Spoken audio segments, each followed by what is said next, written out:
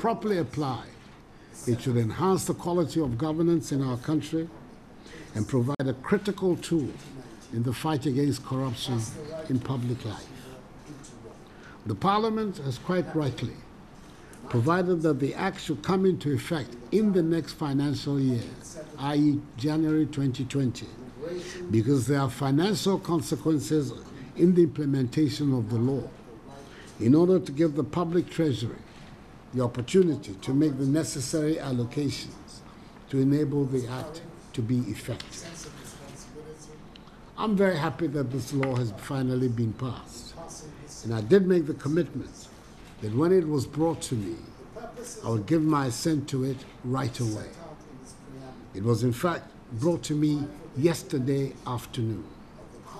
But on second thought, I felt that I should sign it in the plain view of the Ghanaian people, for you to know that this long, winding parliamentary process has finally come to an end. Long live Ghanaian democracy. May God bless our nation and make her great and strong. I thank you for your attention. The Parliament is quite right, provided that the Act should come into effect in the next financial year, i.e. January 2020, because there are financial consequences in the implementation of the law. Concluded. Thank you. The opportunity to make